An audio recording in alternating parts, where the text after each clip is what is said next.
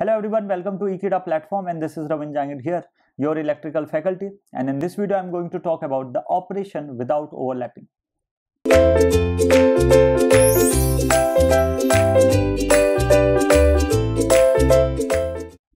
So let's start.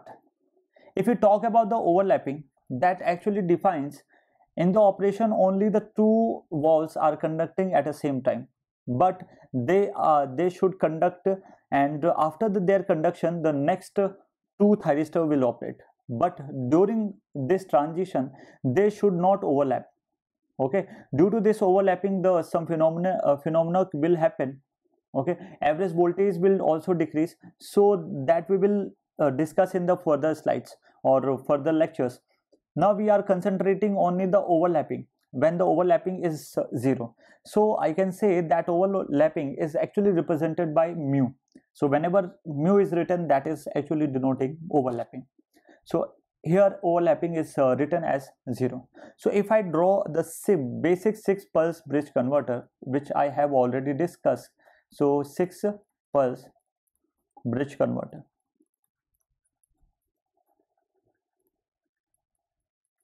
then it will have the 6 switches, and these 6 switches are connected like this.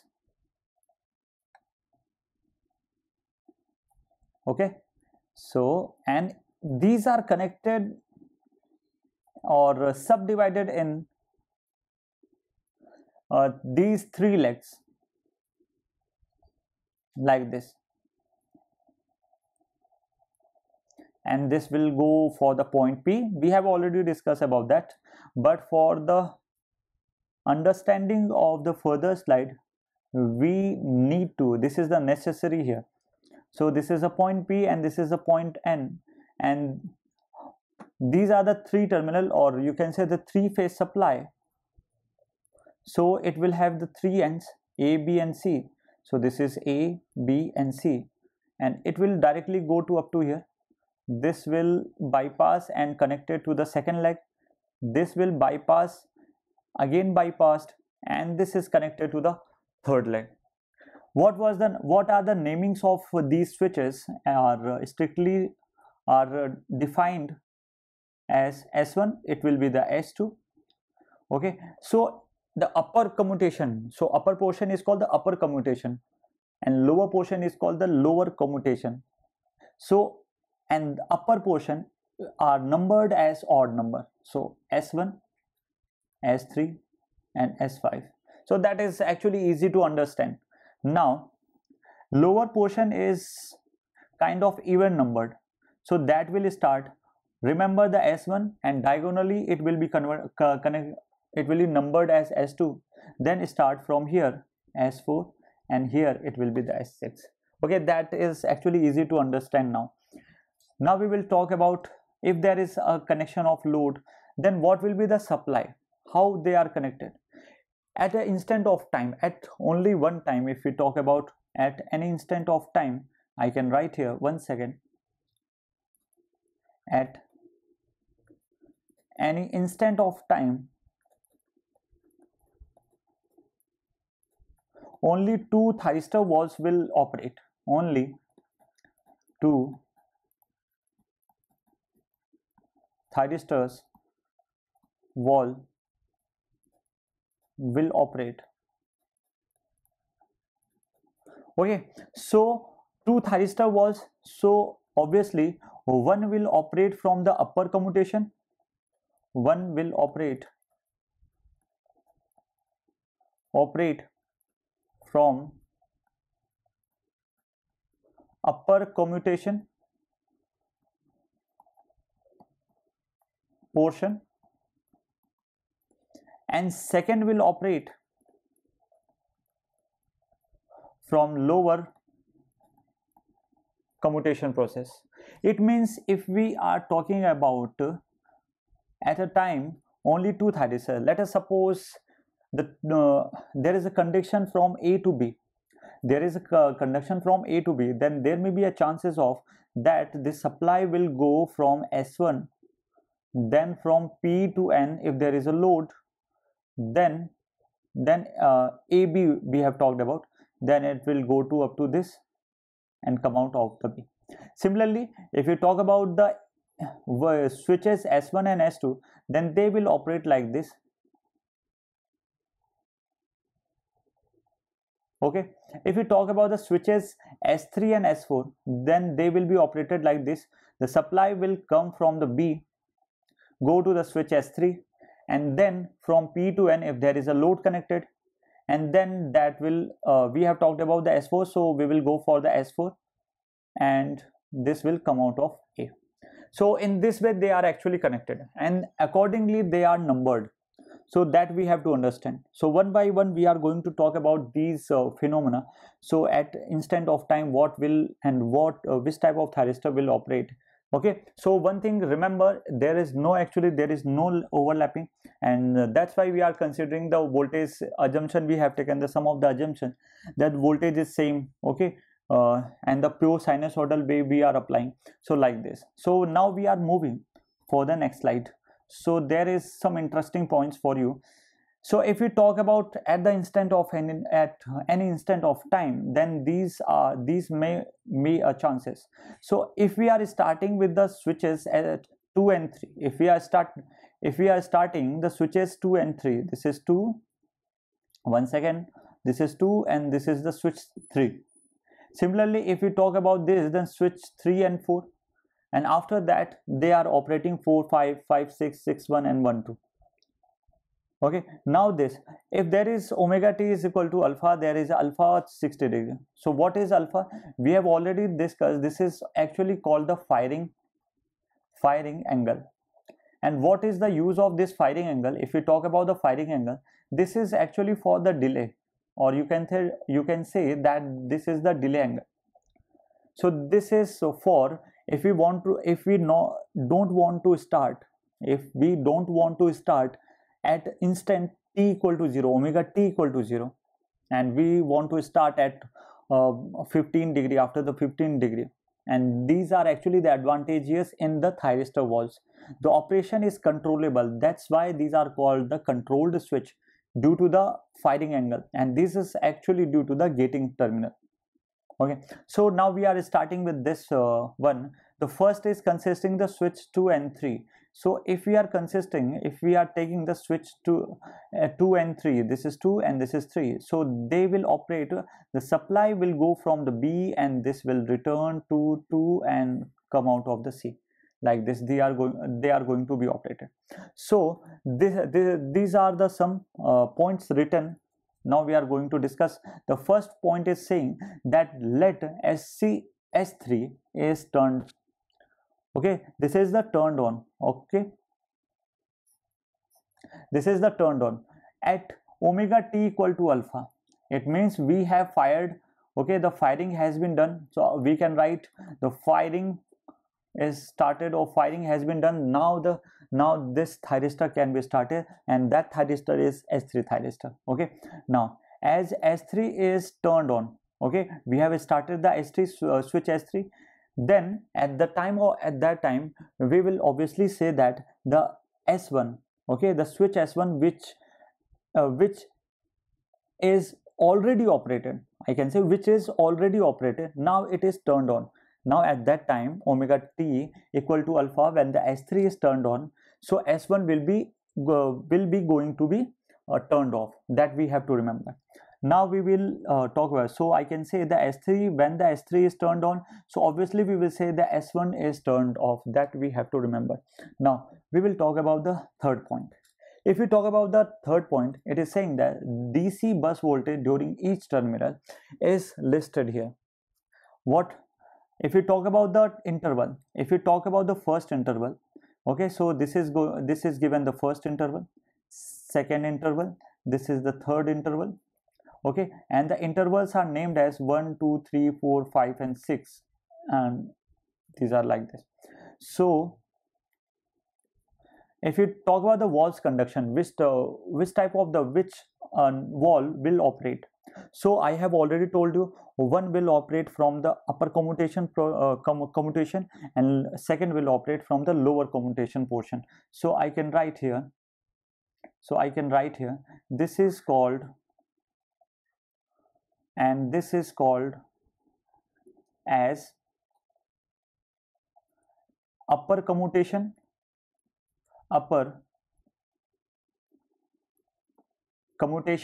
portion, and this is called lower commutation portion. Okay, so one will operate from the upper commutation portion and the second will operate from the lower commutation portion. Upper commutation portion is listed or numbered as S1, S3 and S5. Lower commutation portion is numbered as S4, S6 and S2. Now if you talk about the walls conduction, for the first interval, the wall number 2 and 3 operate. Wall number 2, this is the wall number 2, this is the wall number 2 and 3 will operate.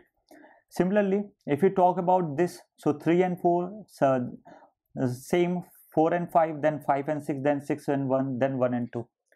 According to their operation, they are actually numbered. So as we can also have numbered them 1, 2, 3, 4, 5, 6, but that is actually difficult to remember. So that is actually easy if we are numbering the upper portion as 1, 3 and 5, lower 4, 6 and 2. So this way. So if we talk about the 2 and 3, if 2 and 3 are operating, so along with that the voltage VPN, okay, phase to neutral, then once again, not phase to neutral, then from the terminal P to N, that will operate. If we talk about the S3, this is the S3 and this will operate from S2. So if switches S3 and S2 are operating, then it means the supply is from B and will be terminated at C. If S1 and S2 are operating, then the supply is coming from A and it will be terminated from 2. This way all are operated. Okay, now so these are the voltages according to that.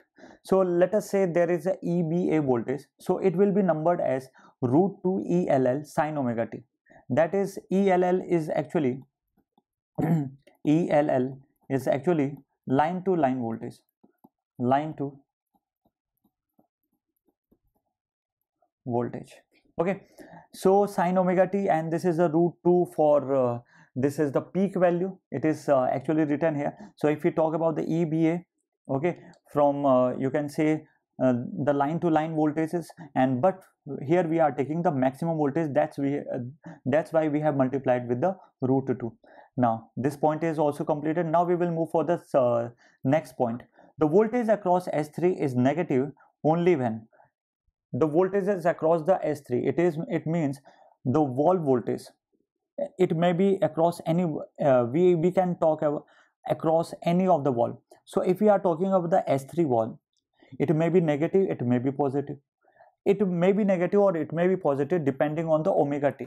If omega t is less than 0, so obviously it is going to be negative. Why? Because it is the function of sine. Why? Because it is a function of time. If omega t is less than 0, it means sine negative, and sine minus theta is minus sine theta. It means EB is EBA, or you can say the voltage across S3 is going to be negative. Now the voltage across S3 is positive if the omega t is greater than 0. Obviously it is again. So the function is of sine. If the sine is positive, sine positive theta is, so obviously will be the positive sine theta. If sine negative theta, it will be negative sine theta. That we have to remember. Now these are the these are actually the DC voltages according to the switches are operated. So root 2 ELL sin omega t plus 60. If we are operating 3 and 4, then root 2 ELL, it means the line to line voltage sin omega t. If we are operating 4 and 5, then root 2 ELL sin omega t minus 60, and this way all are given. So this is the interval number 1, interval number 2. Likewise, all intervals are mentioned in this diagram. If we are operating in the interval number 1, then we can operate, or conducting walls are actually the wall number or switch number 2 and the switch number 3. Okay, one from the upper portion and one from the lower portion, that we have to remember. So according to the second, 3 and 4, 4 and 5, 5 and 6, 6 and 1, and 1 and 2 will operate. So if we talk about if we talk about the conducting walls 2 and 3, or you can say the interval number 1, then the voltage across valve 1, voltage across valve 1 will be EAB. It will be EAB. Okay, like this. Okay, 3 and 2. So it will be EAB like this. So this is EAB, again EAC. Okay, and these are mentioned according to that, and the variation will be applied. So according to that, the diagram is waveform is given, and we will also see this waveform in the next lecture, where I will explain the average DC voltage. Okay, now, so if we talk about the DC voltage waveform, so that DC voltage waveform is actually 6 pulsations per cycle, that I have already mentioned many times. So 6 pulsations of AC cycle. Now, so pulse number R gauge base is equal to 6. Now we can say that the pulse number in the gauge base is actually 6, and that I have already mentioned in the previous lecture. If I talk about the average DC voltage, what I am saying, average DC voltage, then it can be increased and it can be decreased, and that is actually depending on that firing angle. That is actually depending on that firing angle. If that firing angle is increasing from 0 to 90 degree, so that point is, if firing angle is increasing from 0 to 90 degree, then your alpha will increase, and according to that, average DC voltage will be reducing. Average DC voltage will be reducing. Why it is reducing? As the alpha increasing, as the alpha is increasing, it means pulsation will increase. Pulsations will increase and causing the reduction of average DC voltage. Okay, now if we talk about the average DC voltage, if we talk about the average DC voltage, so that will increase if the alpha decreases from 90 to, alpha decreases, and alpha will only decrease from 90 to 180 degree. Okay, so if it is decreasing from 90 to 180 degree, from where, from 90 to 180 degree, then alpha will decrease, and as the alpha decreasing, as the alpha is decreasing, then I can say this is the pulsations are reduced now. And if the pulsations are reduced, it means the average DC voltage is going to be increase, average DC voltage. So I can say, I can write that average DC voltage is actually depending on the value of alpha. If the alpha is increasing, from 0 to 90 degree, then pulsation will increase, and according to that it will reduce. If average, if we talk about the alpha decreasing, and that will only decrease if the 92, it is operating from 90 to 180 degree, and then average DC voltage will increase, and that you can see here. If you are operating from 0 to 90 degree, then these pulsations are increasing enormously. If these pulsations are increasing enormously, then average voltage is going to be decreased. If you're talking about from 90 to 180 degree, then these pulsations are actually going to decrease, and when these pulsations are going to be decreased, it means the average DC voltage is going to be increased. Now, likewise, so what are the assumptions we can take? The first, the apply voltage. The first is applied voltage. Whatever the voltage we are applying at the source side, that should be balanced, and that can only be balanced, it should be timely, it should be 120 degree apart. Okay, A, B and C voltages, or you can say the phasor wise, they should be operated in the 120 degree apart. That should be sinusoidal, and that should be perfectly sinusoidal. Okay, and the third is ELL. That means line to line voltage, line to line voltages should be maintained constant, should be constant or maintained constant. So these are the basic assumptions are taken for the simplification purposes, so that we can simplify our calculation, simplify our basic formula. Okay, so if we talk about the basic assumptions, so what are the assumptions? First is apply voltage should be balanced, it should be perfectly sinusoidal, and ELL, that is the line to line voltage, that should be constant. So the DC voltage, what the DC voltage repeats itself for each interval. It means for each interval of time it will repeat, and the average DC voltage can be found for taking the average VPN. So as per these assumptions, we can directly say that DC voltage can be taken as the average of VPN, all the voltages, EAB, EBC and ECA. So average of that, if we are taking, that is actually the DC voltage. So these are the basic points which are related with this topic. So I hope you have understood. So thank you.